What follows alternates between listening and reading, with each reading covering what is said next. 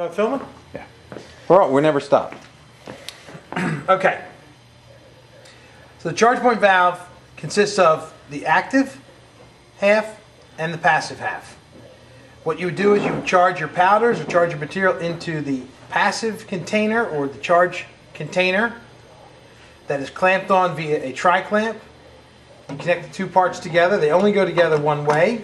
The pins are aligned so you cannot do it backwards. It only goes on one way. Make sure that you have a basic seat. Turn the locking ring till this pin pops. Once this pin pops, this is now a bubble tight seal. Once the valve is in this orientation, now it can be actuated, and when you actuate it, the material will go out of the bottle. So here we go.